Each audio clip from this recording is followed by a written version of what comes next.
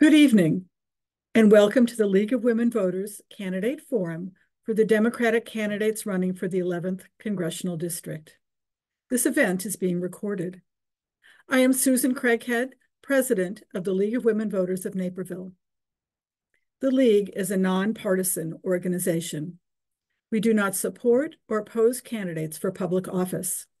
You can rely on the League to present fair and civil candidate events where each candidate is allowed an equal chance to respond. Primary Election Day 2024 is March 19th, and early voting has already begun. Now is the time to make your plan for how you will cast your ballot. We hope that part of your plan is to educate yourself on the candidates and issues in order to confidently vote the whole ballot. In addition to watching candidate events live or recorded, you may also find candidate information on vote411.org, our nonpartisan online voter guide. All candidates have been invited to respond to questions, and their answers appear complete and unedited. A video of this candidate forum will be linked to Vote 411. And now let me introduce Barb Lyman, our moderator for tonight. Thank you, Susan. Welcome to the Candidate Forum for Democratic 11th Congressional District of Illinois, sponsored by the League of Women Voters of Naperville, with support from the Leagues of Women Voters of the Aurora area and Downers Grove, Woodridge, Lisle. As Susan said, my name is Barb Lymans, a member of the League of Women Voters of Wheaton, and your moderator for this evening. I live in West Chicago, so I will not be voting for any of the candidates participating in the forums this evening. The League of Women Voters is a nonpartisan organization that neither supports nor opposes candidates or parties for office. The League is not affiliated with any political party. The League's purpose is to promote civic responsibility through the informed and active participation of citizens in government and civil civic discourse. Providing opportunities to meet candidates is a major mission of the League of Women Voters, so voters can become better informed about the issues facing their community and to become better acquainted with the candidates running for office. I would now like to invite the candidates to turn on their videos. Participating in tonight's forum are the Democratic candidates for the Illinois 11th Congressional District, candidate Bill Foster and candidate Qasim Rashid. The format for tonight is a forum, not a debate. Candidates are expected to accurately represent the facts, and their responses reflect their own views and opinions. The League of Women Voters is not responsible for the accuracy of statements made by the candidates. It is the responsibility of the public, news media, and opposing candidates to fact-check statements made by candidates if necessary. The candidates have agreed to abide by the rules set forth prior to this forum. All candidates attending tonight have signed and returned the ground rules by the deadline established in the invitation. These rules specify the format, time limits, broadcasting of the forum, and other rules related to the conduct of the forum. The candidates will begin in alphabetical order with their 2-minute opening statements. They will then alternate the order in which they answer questions for 2 minutes. After the question portion of the forum, each candidate will give a 2-minute closing statement, continuing our alternating pattern. A member of the League will be acting as timer, and I will enforce the time limits. Candidates, you will see a slide to let you know that you have 1 minute, 30 seconds, 15 seconds, and then stop. Should a candidate exceed the time limit, I will ask them to finish their sentence and move on to the next candidate. To ensure that the questions for tonight's forum represents a balance of topics, a panel of experienced members of the League of Women Voters has reviewed the questions submitted for appropriateness and to avoid duplication. Finally, I want to say how appreciative we are of the candidates who are not only willing to serve in office, but who have agreed to be here tonight to share their ideas and goals. So let us get started. Candidate Foster, you have 2 minutes for your opening statement. Well, thank you, Barb, and thank you to the League of Women Voters. And thank you also for your tolerance of all of the uncertainty in our congressional voting schedule tonight. Tonight we just finished swearing in Tom Suozzi, who's the Democrat replacing George Santos. And I guess a reminder to all of us of the importance of running the right candidate in a seat that some might have thought was a safe blue seat. So I'm Congressman Bill Foster. I'm a scientist and a businessman. As a scientist, I worked at Fermi National Accelerator Lab for 23 years and raised my family in the Fox Valley. As a businessman, when I was 19, I started a business in our basement with my younger brother. And I'm proud that that company now provides over 1,000 jobs, good manufacturing jobs with good pay and good benefits. And I'm proud that we kept those good manufacturing jobs here in the Midwest. As the only PhD physicist in Congress, I bring with me a respect for scientific truth, facts, and logic that is rather rare in a Congress that seems dominated by fast-talking lawyers. The American people are facing a lot of challenges right now, from right-wing assault on reproductive freedom to gun violence to the challenges posed by advances in artificial intelligence, the need to protect our climate from future generations, and the ever-present threat of nuclear proliferation. To tackle those issues, we need serious leaders who understand the technology and lead with the science and a deep understanding of the policies that we debate in Washington. And I'm proud at how my office has served my constituents.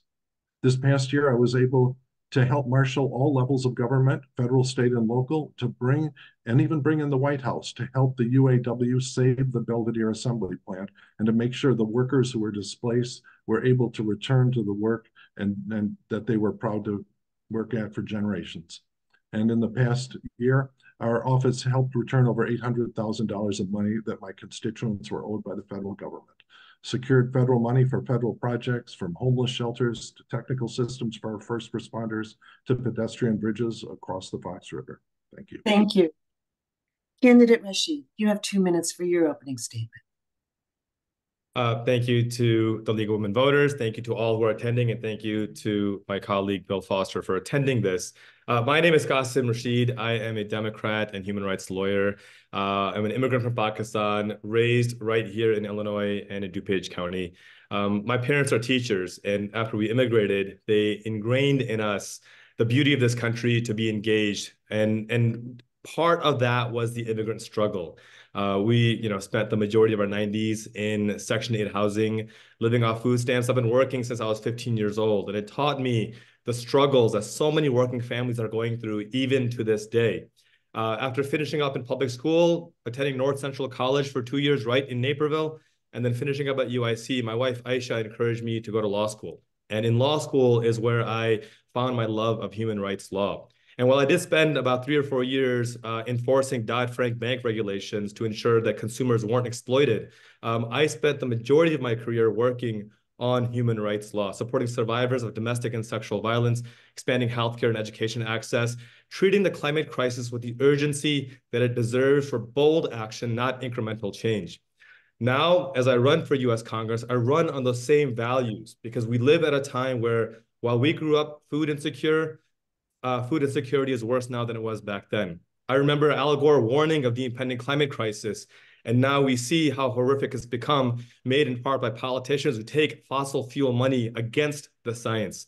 Healthcare has become extraordinarily unaffordable, and we need guaranteed universal healthcare, especially if we're serious about protecting abortion and reproductive health access. I'm proud to run a campaign that is exclusively and the only one that is 100% funded by we the people, because I believe that the people we send to Congress should reflect the will of the people. What was once a deep red district is now a solid blue, deep blue district, and I'm excited to make my case to earn your support and win this election on March 19th and on November 5th.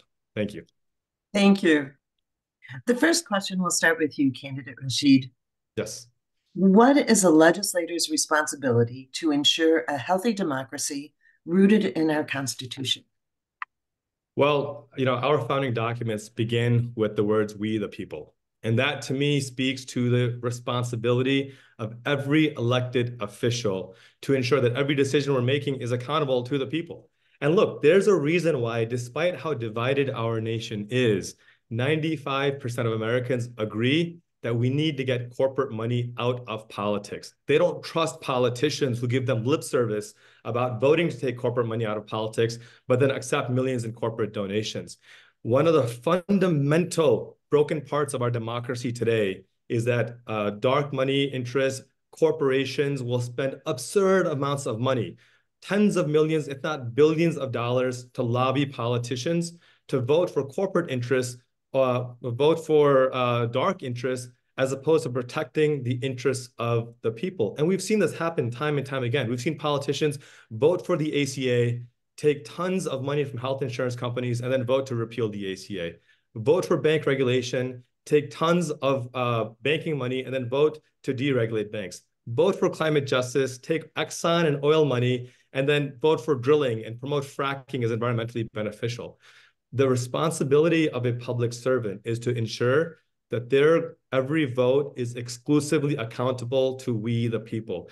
And this transcends issues that politicians may disagree upon. For example, Democrats are pretty united that we need to work on gun safety regulation. But we know the role that the NRA plays in influencing Republicans to vote against gun safety regulations. That's why, in my view, to protect democracy, we can't just talk about getting corporate money out of politics. We need to elect public servants who are about action, because actions speak louder than words. Once we can ensure that only people are represented in the halls of Congress, that's how we ensure that the will of the people becomes the law of the land. That's how we protect voting rights, abortion rights, and pass universal health care and take the climate crisis seriously. Thank you. Candidate Foster, the same question. What is a legislator's responsibility to ensure a healthy democracy rooted in our Constitution? Well, the biggest threat to our democracy is the loss of faith in free and fair elections. People must be able to exercise their right to vote and know that their vote will be counted and that the outcome of the election will be respected. There's nothing more important to our democracy than protecting the right to vote. So I'm proud that while states across the country are trying to make it harder to vote, Illinois is leading by example, passing measures to protect voting rights and make it easier for citizens to cast their vote. And this includes things like same-day registration, early voting, and mail-in voting. I was proud to vote for the John Lewis Voting Rights Act, which would restore protections for Voting Rights Act and strengthen the ability for the federal government to intervene in the instances of voter discrimination and disenfranchisement. What occurred on the Capitol in January 6, 2021 was an attack on our democracy and a cherished tradition of the peaceful transfer of power. It was an attempt by a mob to overturn a democratic election done while President Trump refused to do anything to stop it. And this is why we need to stand united as a Democratic Party to stand up for our Constitution and our democracy, because we are the only ones standing between Trump and the White House. Thank you. Candidate Foster, the next question. How does membership in NATO impact our domestic and international security? Well, NATO, for ever since World War II, NATO has been a treaty level obligation of the free democracies of Western Europe and the United States and Canada to have each other's backs if we were attacked. And that was a very serious and very important commitment that we had. And it's under assault in many directions, primarily, frankly, from inside, from President Trump's ambivalence about whether or not we should obey that treaty level commitment. And the issue really now is focused on Ukraine. I have as a physicist, I have a special attitude toward the situation in Ukraine. Ukraine gave up its nuclear weapons at the end of the Cold War in return for a promise from the free world of their territorial integrity.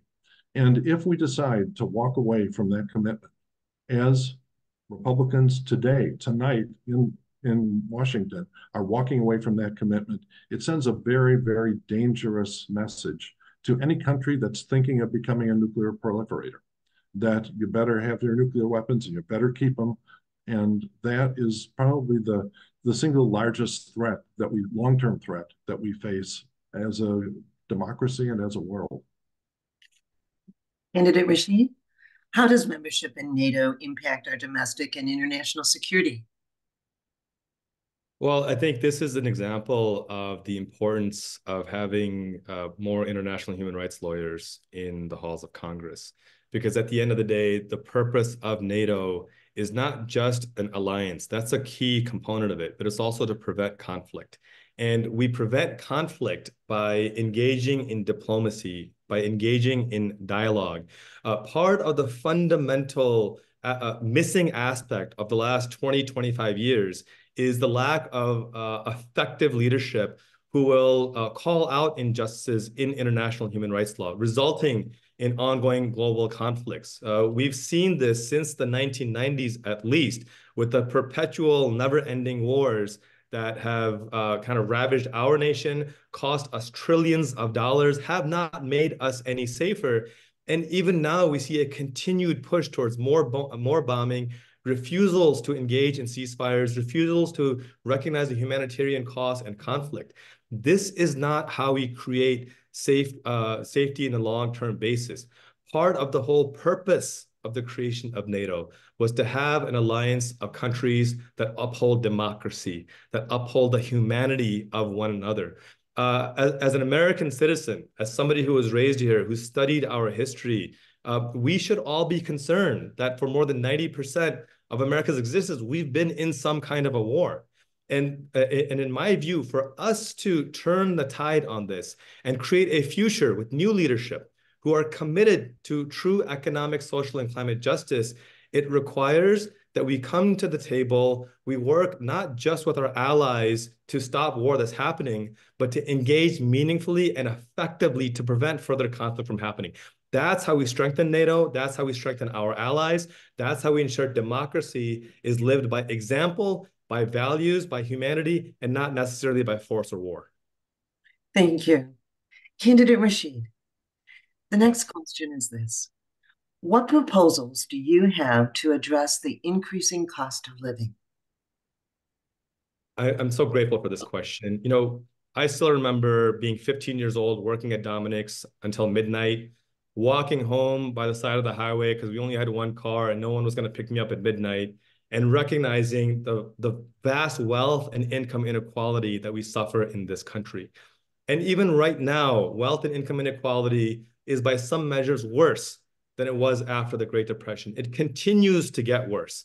And one of the reasons why it gets worse is because multimillionaire politicians are more worried about their campaign donations from corporations who are exploiting workers.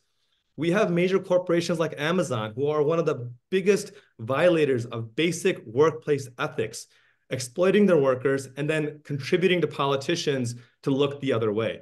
And despite the overall decrease in inflation, we still see a massive increase in the price of groceries, the massive increase in the cost of basic living. You talk to our Latino constituents right here in the 11th District, and they are spending 24% of their income on transportation costs.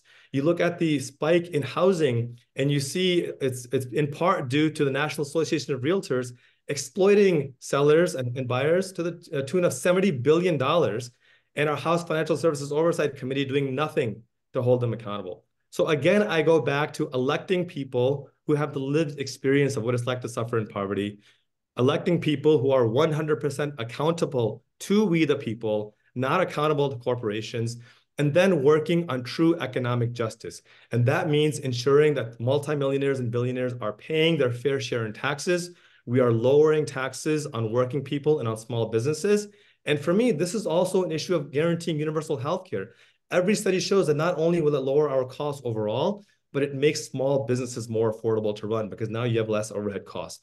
These are all practical solutions that put more money in the hands of people who need it and holds our wealthier more accountable. Thank you. Candidate Foster, what proposals do you have to address the increasing cost of living? Yeah, well, the first thing is to make sure that we continue the recovery of the U.S. economy since COVID. Since President Biden took office, nearly 15 million jobs have been created, by far a record. Inflation is now around 3%, which is down significantly from the 9% late in the COVID pandemic, and it's continuing to fall. And there's a lot more to be done.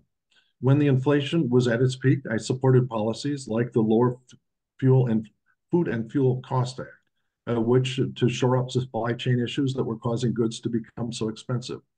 During that time, we passed historic legislation to negotiate drug prices with pharmaceutical companies and to cap out-of-pocket costs for seniors at $2,000 a year. This will be transformative to the household budgets of millions of seniors. And despite the falling inflation, families are still feeling the pain from the rapidly rising costs. I believe the best way to address this is by raising workers' wages and helping low and middle income families afford life's essential. This is why I am proud to support the Protecting Right to Work to Organize Act that will ensure that every worker has the right to form a union to raise the Raise the Wage Act to gradually raise the minimum wage and get rid of the lower minimum wages for tipped workers and people with disabilities. The research is absolutely clear that increased unionization and higher minimum wages raise wages for everybody, unionized or not, and minimum wage or not. And to help families afford essential goods and services, I also supported policies like the child tax credit expansion, to subsidize the affordable child care costs, expand SNAP benefits to make them more flexible, build more affordable housing, and bring down the cost of college student loans, to strengthen the ACA and make healthcare more affordable, and especially prescription drugs, among many other policies. Thank you. The next question will deal with healthcare. Candidate Foster, what changes, if any, would you like to see in the existing healthcare system? Well, I have always believed in universal health care and believed that the most effective pathway is the incremental pathway that we began with the Affordable Care Act. At that time, the emergency was getting rid of the scourge of people who had pre-existing conditions and could get no health care coverage at all. I started my political career by flipping Speaker Dennis Hastert's seat blue, and after I won, I was not afraid to cast the tough votes to rescue our economy, to reform Wall Street, and for the Affordable Care Act. And I did so knowing that my vote for the Affordable Care Act could cost me my seat, and it did cost me my seat in 2010. But because of that vote, almost 21 million people have access to health care today that they would not otherwise have had. But I did not stop there. I went back to Congress in 2012 by flipping another red seat blue.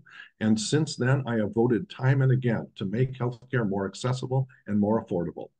And that's why I supported the American Rescue Plan, which improved and expanded ACA subsidies, which should be expanded further so that more people can afford health insurance. It's why I supported and I voted for the Inflation Reduction Act, which for the first time in history allows Medicare to negotiate drug prices, caps insulin at $35 a month, and caps drug costs for seniors at $2,000 a month. These policies should be expanded to provide even more benefits. But that progress only happens if you have candidates who are capable of winning the tough seats and taking the tough votes to make this happen. Thank you. Candidate Rashid, the same question to you. What changes, if any, would you like to see in the existing healthcare system? You know, this is very personal to me. My wife, Aisha, and I have three amazing kids. Our youngest daughter, Hannah Noor, has an incurable autoimmune disease. And this incremental strategy through the ACA has resulted in us being denied our healthcare claims. Her medical bills are $250,000 a year. And the insurance company said, nope, we're not going to cover it because it's not financially feasible for us to do so. This is cruelty because my daughter is one of millions who are suffering through these exact same things. We need a guaranteed universal healthcare model because that is a proven model. 30 plus developed nations have this model. And what it shows us, what the data and facts tell us, is that a universal healthcare model that prioritizes healthcare, not profits, is one in which we would spend half per capita of what we're spending right now. Because every developed nation in the world that has a guaranteed healthcare model is spending half per capita of what Americans are spending. They all have longer life expectancies. They have lower maternal mortalities. They have lower infant mortalities. And they have abortion and reproductive health access to all people who need it, not just those who are on the healthcare system here in the United States. And the beauty of this model, by the way, in the United States, is that between Medicare, Medicaid, and TRICARE, what military veterans use, nearly half the country is already on a universal healthcare system. In fact, Kaiser Family Foundation, a nonprofit, nonpartisan healthcare media company, did a deep study on this and found that this current for-profit system costs an average family of four up to 30%, but a universal healthcare system would cost about 9%.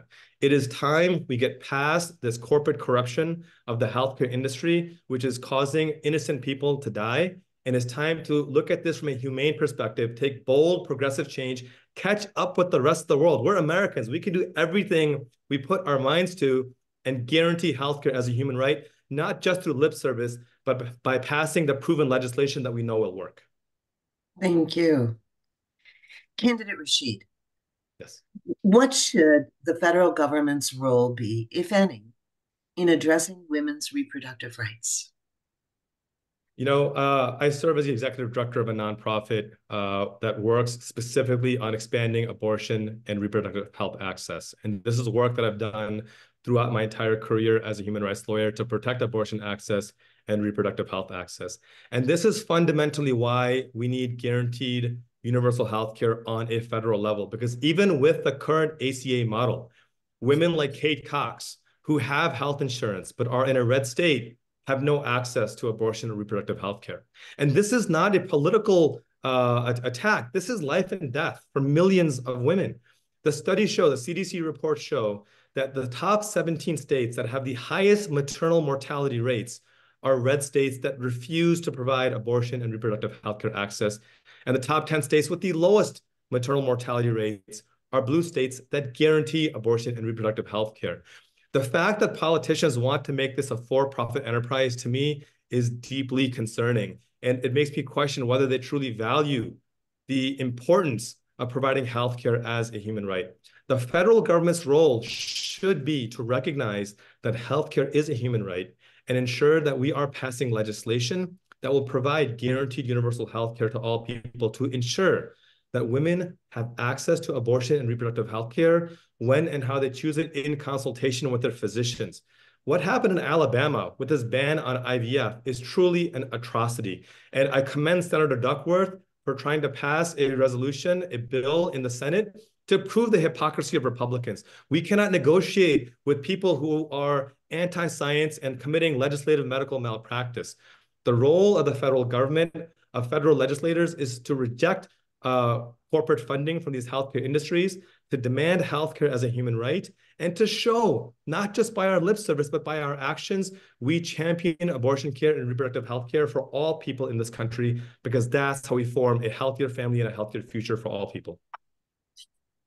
Candidate Foster, the same question to you. What should the federal government's role be, if any, in addressing women's reproductive rights? Well, first, the Supreme Court's decision to overturn Roe versus Wade was the culmination of decades of deliberate effort by extreme Republicans to take away reproductive rights and control the healthcare decisions of women. Since the Dobbs decision, far-right politicians have used it to restrict reproductive rights of all kinds in states across this country. This has long been an issue with me. I stood by Planned Parenthood in Aurora when their Aurora office was firebombed in 2015. And ensuring that women in every state have access to reproductive health care, including safe abortion care, is one of my top priorities in Congress. I have long supported and have voted for the Women's Health Protection Act, which would restore rights that were taken away by the Dobbs decision and enshrine them permanently into federal law. I am a co-sponsor also of the EACH Act, which requires all health insurance plans to cover abortion care. And I'm also a supporter of the Ensuring Women's Right to Reproductive Freedom Act, which protects women's right to travel across state lines to get an abortion. Access to birth control is as important as access to abortion. And we are seeing the next steps play out right now in Alabama and elsewhere, where IVF is on pause or under threat because of the Supreme Court's ruling. So as long as I have a vote in Congress, I will continue to fight against extreme Republicans encroaching on women's reproductive rights. But you only make progress on this issue if you can win elections against MAGA Republicans. And my record speaks for itself. I have a 100% pro-choice lifetime voting record, and that is why I am the only candidate in this race endorsed by Planned Parenthood Action Fund. Thank you. Candidate Foster, switching gears a little bit, what measures, if any, are needed to regulate social media platforms? Well, I think that this is the leading edge of a bunch of issues that we're seeing having to do with the onslaught of artificial intelligence. I've been engaged in artificial intelligence. Well, I first encountered it back in the 1990s when we were using neural networks to classify particle physics interactions. So I've watched the exponential growth of this technology. And I think when the history of our time is written, the 2016 election of Trump will be the first time that we saw these artificial intelligence algorithms manipulating people, consciously or not, and affecting the results of our democracy. And so this is one of the reasons why I'm so proud to have been appointed recently to the AI task force that Hakeem Jeffries and Speaker Johnson appointed me to. You know, they understand that if we're going to get control of our cell phones, of our social, of the echo chamber of social media, that we have to start with an understanding of the underlying technology and understand the scientific data that's becoming blindingly clear that our children are being damaged badly by excessive exposure to cell phones and social media. Candidate Rashid, what measures, if any, do you feel are needed to regulate social media platforms?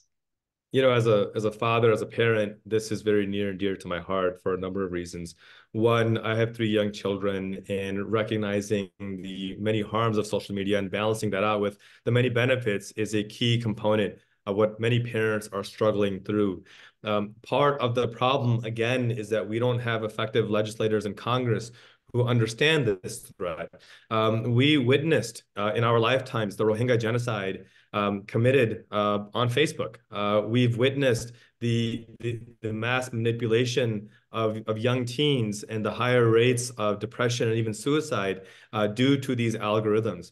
And rather than talk about theoretical aspects of it, I want to talk about the ground reality. I personally am subject as someone who was threatened on social media, on Twitter, to be killed for my faith. I did everything right. I reported it. I let them know. And the Twitter said, no, this is not a problem. It ended up being a violation of federal law. I was fortunate as a human rights attorney who understands rights on how to defend and protect myself. And we were able to prosecute this person in civil court and criminal court. But not everybody is that fortunate. We need to ensure that our laws are reflective of not only ensuring free speech and free access, but not letting that line cross into incitement to violence, to terrorism, to dehumanization, which is something that's happening all too often. This is an area that I've worked in, not just from the perspective of an attorney, but something I experience every day as a parent. And I think the role of the federal government is to partner with the experts in this space. And there are many experts who have combated this issue successfully and implement those strategies so that our children can be safe, our online platforms can be effective and productive, and we can also protect democracy. But that only happens if we elect leaders funded by people, not by the same corporations who are causing the problem in the first place. Candidate Rashid, this next question will begin with you. Yeah. Do you support aid for Ukraine, Israel, and or the Palestinian people? Why or why not? Again, this is an issue where we need to be very clear about the importance of having leaders at the table who will uphold international human rights law on a consistent basis. The aid to Ukraine is a critical component of maintaining peace. You know, Ukraine gave up their nuclear weapons in part, in significant part, because we committed to support them should they face Russian aggression. As someone who has been endorsed by Peace Action, the nation's largest anti-nuclear organization, I am proud of our actions to support Ukraine. And I'm the only candidate endorsed by this anti-nuclear proliferation organization. Additionally, look, Israel is an ally. And what a good friend does to their ally is we work with them, but then when they violate international human rights law, we hold them accountable. We have the Leahy laws, which forbid the Department of Defense and the State Department from giving weapons to nations when we know are committing human rights violations.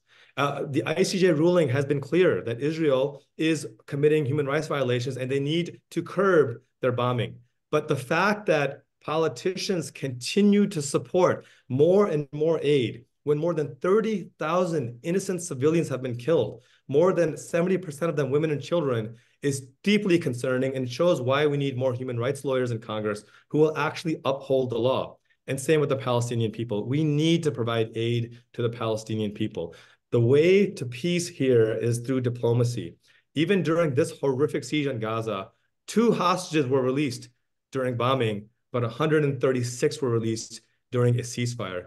We need to ensure we're protecting Israel and Palestine, and we do that by upholding international human rights law, demanding a ceasefire, an unconditional release of all hostages and Palestinian prisoners, an end to the occupation, and an end to the settlements. I'm the only candidate calling for that because I'm the only candidate adamant that we must uphold international human rights law in the short term and the long term. Thank you. Candidate Foster, do you support aid for Ukraine, Israel, and or the Palestinian people? Why or why not? Yeah, in terms of Gaza, first, I believe that Israel has the right to exist and a right to defend itself. But I have been deeply disappointed with Netanyahu's conduct of the war and conduct in many areas for years. I have supported humanitarian ceasefires from the very start of this conflict. These are the ceasefires that allowed the hostages to be released and the civilian populations to be separated from the areas of combat. This must be continued. And I have voted against military assistance packages for Israel that were not accompanied by humanitarian aid to Gaza. This is a multi-generational tragedy that is not going to be fixed quickly. As a longtime supporter of the two-state solution, I also support the Biden administration's insistence that the two-state solution be included in any resolution to this conflict. But as I mentioned before, Ukraine is also very important to me. As a physicist, there's something that you can do if you're a physicist, which is you can visit the weapons labs where they take you into the room where you see our nuclear weapons taken apart. And you see the technical aspects and the capabilities of our enemy's weapons. And if you do not take your job seriously after that, you're not thinking clearly. And so I have worked in many ways with legislation too long to cite here that is step by step doing everything we can to reduce the risk of nuclear war, and not setting a bad example on refusing to defend Ukraine is important. As a member of the Financial Services Committee, there's also a key element that we are working hard to make a reality. And this is taking the $300 billion of frozen Russian currency reserves at Western banks and diverting it to assistance to rebuild Ukraine. And I'm very proud that the Biden administration is taking leadership on making this happen. Thank you. The next question, Candidate Foster, is this. What are your priorities for immigration reform? Well, I have been a strong supporter of comprehensive immigration reform as long as I've been in Congress. One of my proudest votes in Congress was my vote for the DREAM Act in the old 14th district when I was a new member of Congress, and a district that was not a very popular stand. And we must pass the Dream and Promise Act, the current version of these, which I voted for, to allow undocumented immigrants brought into the U.S. as children to gain a path to citizenship. To make progress on this issue, we must first win back control of Congress. And the first step there is to hold on to the seats we have. That's been my career. The votes in favor of immigration reform would not have happened if I had not been able to take Dennis Hastert's seat, to defeat Judy Biggert and the MAGA Republicans that have been running against me. And hope for bipartisan comprehensive immigration reform has not died. There are elements of that in the compromise that was hammered out dealing with the border in the Senate. That is far from a perfect bill, but it is a start toward the bipartisan compromise that we're going to need to make to solve this problem once and for all. I've also done things in the high skill immigration area. I've written and introduced what's called the Keep STEM Talent Act that would allow students who earn STEM graduate degrees here to stay here and contribute to our economy. And finally, we must provide more resources to our immigration court system so we get rid of the terrible backlog over 2 years for asylum seekers so that they have a quick adjudication of their status and they can get on with their lives, whether or not their asylum qualifies in the end. Candidate Rashid, What are your priorities for immigration reform? As an immigrant myself and seeing the very unjust immigration system that we have, I've experienced this myself, and I've processed dozens of asylum claims from Syria, from Afghanistan, from Honduras, from Ukraine, and so I've seen this very unjust system up close and personal. About a week ago, I was at Matea Valley High School speaking to young high school students, and this bright young kid comes up to me and says, Mr. Rashid, I'm an immigrant. We've been here a decade now, and we still don't have our green card, and we don't know what the future holds. What are we going to do to solve this problem? And so for me, I see this as a three-part solution. One, again, we need to uphold international human rights law. We can't be selective with asylum. And I'm going to be critical of President Trump and President Biden because my job is to uphold justice. President Trump did something extraordinarily cruel when he suspended asylum under Title 42 or decreased it significantly. And I commended President Biden when he ran for president for saying that that's cruel and we will not do that. Well, President Biden is now following down that same path, and I'm the only one being consistent in calling him out because that is unjust. We need to protect asylum as a human right. So the reason that it's so backed up is because we have not invested effectively enough in immigration judges, attorneys, and USCIS. So one, we need to make significant investments there. Two, we need to recognize the massive economic opportunity we have with immigrants. Recent report just came out that even undocumented immigrants have added $7 trillion to our economy. We have 4.5 million migrant worker jobs that can be filled by these workers with an effective economic worker visa program. This will cut down on trafficking, cut down on exploitation and abuse, and lower costs for all of us.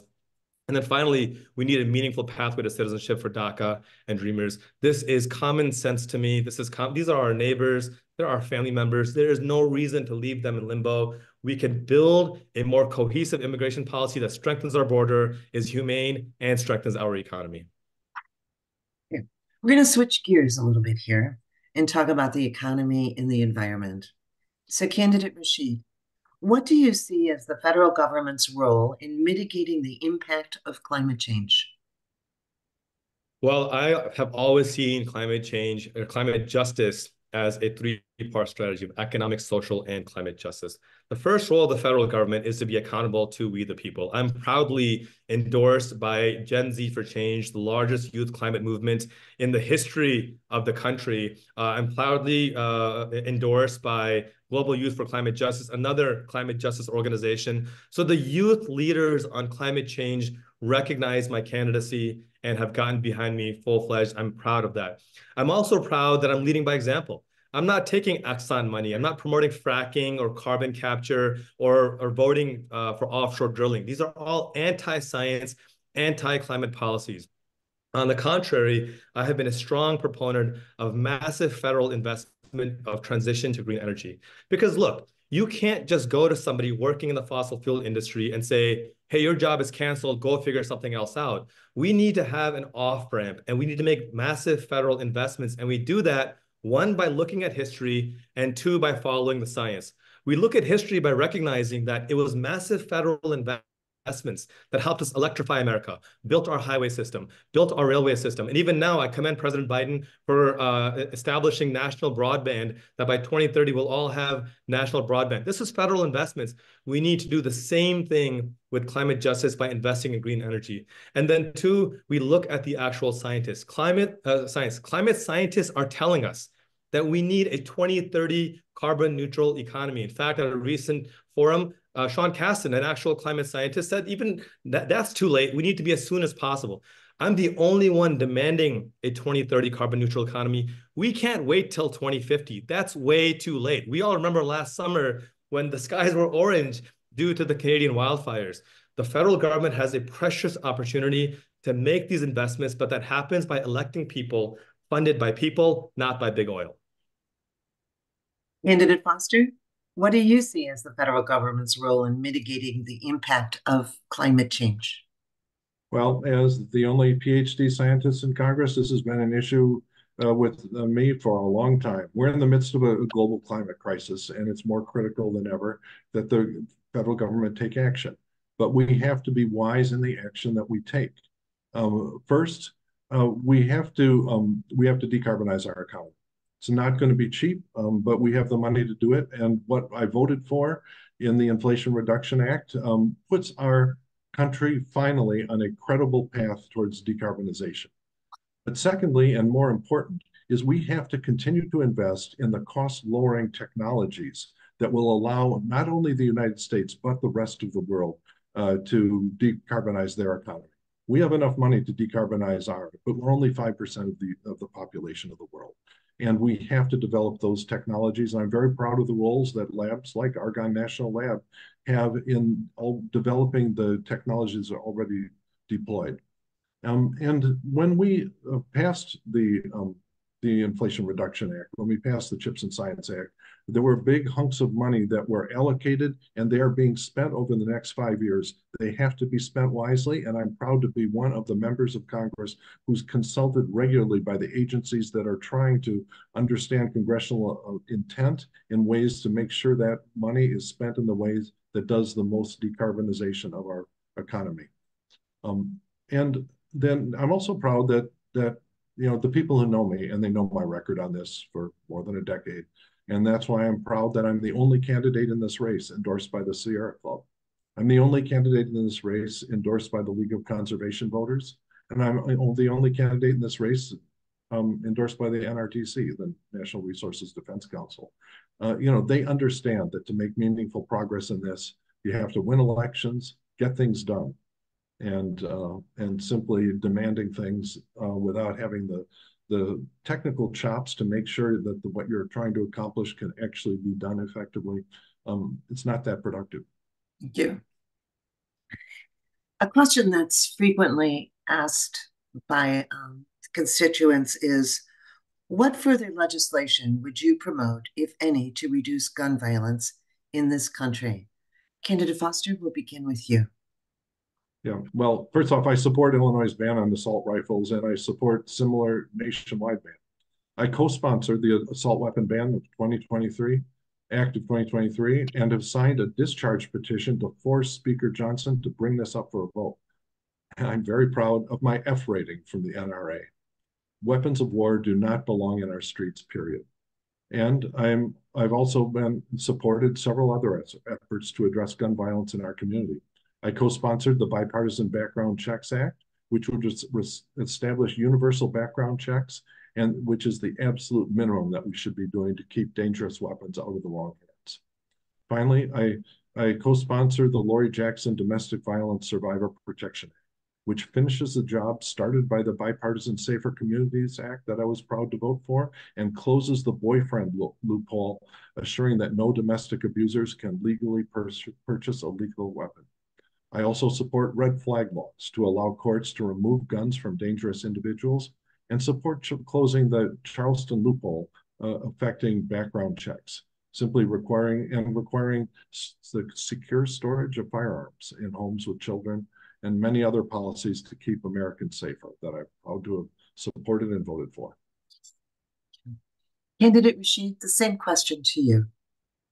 What further legislation would you promote, if any, to reduce gun violence in this country? Somebody who lost somebody very near and dear to me to gun violence, this is a subject that I have thought about and have worked on immensely. And look, we know what the solutions are, and the vast majority of Americans want them. More than 90% of Americans want universal background checks. A large majority, 70% or more, support red flag laws, closing the boyfriend loophole, safe storage regulations. There's a push to hold gun manufacturers accountable. The assault weapons ban. These are all fantastic pieces of legislation, and I commend the work done by groups like Moms Demand and March for Our Lives to get this done. The question that I want people to think about is, why aren't these pieces of legislation becoming law? And it fundamentally comes down to the point that I've been making. When we have politicians funded by special interests, they will vote for what the special interests want them to do. That's why it's not enough to simply boast about voting for some bill about getting corporate money out of politics. We need to lead by example. Because think of it this way. Let's say I say to you, well, these influences don't affect me, they just affect everyone else. You're effectively giving it a double standard, because every politician is going to say that. You need to lead by example. We need to elect leaders, because guess what? The same corporations like Exxon that are paying politicians to promote fracking and drilling, similar corporations like the NRA are paying politicians to prevent gun safety legislation. So we know what the solutions are. We've been screaming at them for years and years. And I commend the amazing work of groups like Moms Demand and March for Our Lives for passing some great legislation. But for us to get federal gun safety legislation, we need to elect members of Congress who don't just talk the talk, but they walk the walk. Let's get corporate money the heck out of politics, so we know that every single vote our elected public servants are making is to serve the actual public, not some corporate entity. Thank you. Gentlemen, this is our last question. The time has just flown by, and it'll begin with candidate Rashid. What concerns, if any, do you have with our current electoral process and voter access? Well, I think voting rights and voting access is one of the fundamental core pillars of a strong democracy. Republicans have introduced more than 600 pieces of legislation to make voting more difficult. These voter ID laws, these effective, poll taxes that we're seeing today. But to me, I think one of the biggest threats are when politicians on both sides of the aisle will give us lip service about democracy, but then engage in behaviors that are anti-democratic. For example, politicians who will vote for the ACA and then take $500,000 from health insurance companies and then vote repeatedly to strip down the ACA. Politicians who will vote for bank reform and then take $500,000 from the big banks and then vote to deregulate banks. What we need is to ensure that every single vote our public officials make is with the people in mind. One of the things they teach you in law school is that you have to recuse yourself if there's a conflict of interest. And you also have to recuse yourself when there's a perception of a conflict of interest. This is why there's so much outrage over the Supreme Court justices taking these massive donations and pretending that, no, it doesn't affect me. Of course it does. If you believe that a Supreme Court justice taking a $20,000 vacation is going to influence his judgment, then you should know for a fact that a politician taking a $20,000 donation from a corporation is influencing that person's judgment. And you should vote that person out, because at the end of the day, our responsibility, as our founding documents say, is we the people of the United States in order to form a more perfect union. Not we the corporations, not we the special interests. Let's elect people who have a proven history in fighting for marginalized communities, who have a history of fighting for democracy, not just with our words, but with our actions. And that's why I'm excited about this, because my campaign, our candidacy, is the only candidate in this race focused on a 100% people-funded campaign to protect our democracy with our actions. Candidate Foster, what concerns, if any, do you have with the current electoral process and voter access? Well, as I mentioned previously, some of my proudest votes are to restore all of the rights that have been stripped away by the Supreme Court towards just fair access to voting. And my record of voting to reform our nation's campaign finance system speaks for itself. That's why I was proud to be just awarded an A grade by End Citizens United for my voting record on this issue. Explicitly, here's the facts. Last Congress, I co-sponsored and I voted for H.R. 1. This would, first, mandate nonpartisan redistricting and end gerrymandering. Restore Voting Rights Act protections that have been eroded by the Supreme Court. Impose stricter limitations on foreign lobbying, requiring super PACs and other dark money organizations to disclose their donors, to set up a system for public financing of our campaigns, and enhance ethics rules for federal officials, including federal judges. This I have voted for, I've supported and voted for. And but we also have to recognize that many people don't know what it's like to defend a tough seat. And in the last election, in 2022, Republicans spent $3.5 million trying to defeat me. A lot of that corporate money, and they've spent over $20 million during my career, much of it corporate money, attempting to defeat me. And so I'm a strong supporter of getting money out of politics, and that only happens when we can win the seats that are at risk in this election. And I'm proud that I've been part of the team that's been able to do that election after election.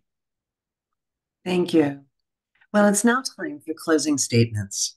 Candidates, you will each have 2 minutes for your closing statement. Candidate Foster, we'll begin with you.